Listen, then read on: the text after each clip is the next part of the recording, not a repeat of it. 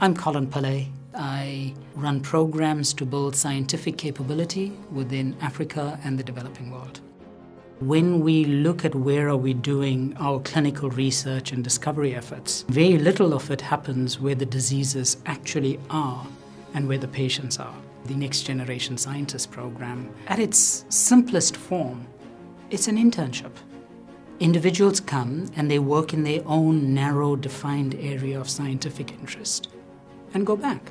One of my recent examples was a specialist gynecologist from Brazil. She was able to learn certain techniques and skills that helped her then go back and convince her management that she needed her own space to be able to impact the area of research that she was involved with.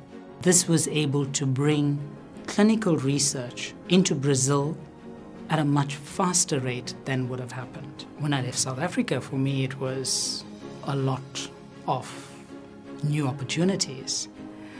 But what I left behind, however, was the ability to work on the ground in real time with those diseases, with those patients.